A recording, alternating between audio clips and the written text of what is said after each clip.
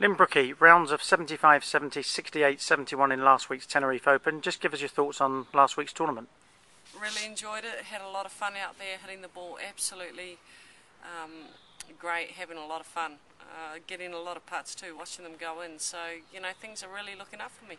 And that's 6 of the last 7 cuts you've made, you must be really pleased. I'm pleased because I had moments where I was, as we know in the past, we were missing a lot of cuts by one shot, and so I don't think much has changed except for seeing a few putts now drop in, and we're working more on the high side, so with the high side putting, you know, it's good. I'm watching a lot more putts and a lot more drop in.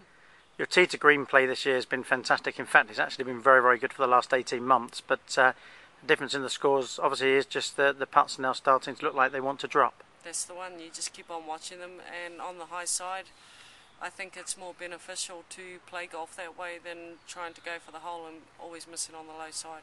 Last but not least, your driving, which has been really, really good this year. I believe you've tried something like 30 plus drivers in the last season and a half.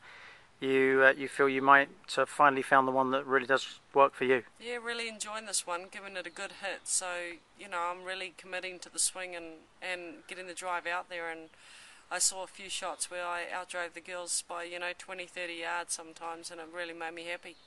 Well, Lynn, good luck with next week's British Open, and thanks for talking to us. Thank you.